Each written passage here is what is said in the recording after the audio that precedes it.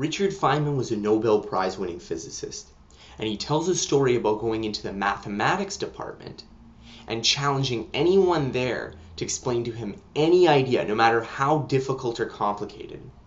And as long as they used simple terminology, so no complicated words or terms that he didn't understand, they explained it to him in a way that he could understand, he would reach the same conclusions that they did, and they were studying this material. Now, this story is often brought up to show what a great genius Richard Feynman was, that he was able to do this. But in reality, anyone can do this technique to learn anything, and I'm going to show you how to do it. You can use the Feynman technique to understand ideas that you don't really get. You can use the technique to remember ideas better that you understand but you can't remember perfectly for tests. Finally, you can use this approach as a really efficient way to study before an exam.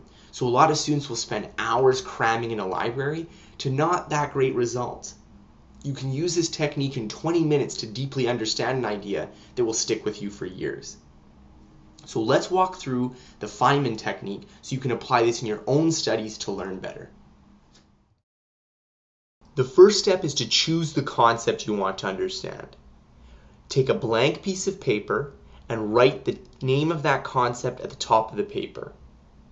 The second step is to explain the idea to yourself as if you were teaching it to someone who did not understand it at all.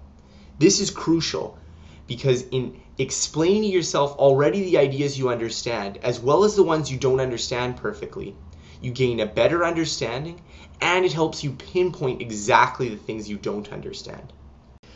Whenever you get stuck, go back to the reference materials, lectures, or a teacher assistant and reread or relearn the material until you get it enough that you can explain it on the paper.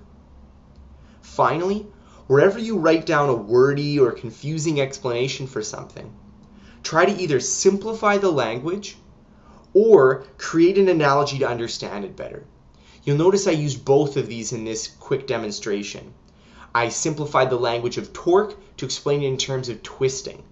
Second, I was able to understand it through analogy by taking the torque vector and describing it as a corkscrew motion, tightening with right or loosening with left. Here are some examples of this technique that I used in an actual class learning physics. Now, you can use this technique for understanding mathematical or technical classes, carefully walking through the steps and explaining to yourself.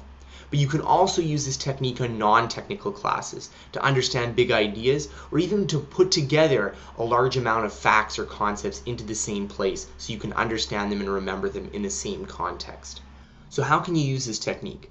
Well, if you're trying to understand an idea, you can walk through this technique very slowly to pinpoint exactly what you don't understand. So you can go to the textbook or a teacher or your old lecture notes to figure out exactly the concept you're missing.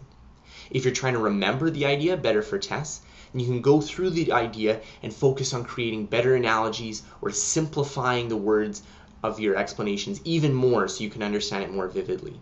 Finally, if you want to use this technique to study for tests, then you can go through the technique without looking at your reference materials at any point. That's a really good way to self-test to see if you understand the ideas deeply, because if you can go through it all and explain it deeply without referencing textbook material, then you understand the idea at a deep level. So go use this technique right now. Take out a blank piece of paper and write down a topic that you're trying to understand or study for and go through it. It'll only take 15 minutes, but if you get in the habit of using this technique, it's a very efficient way to learn and study new material.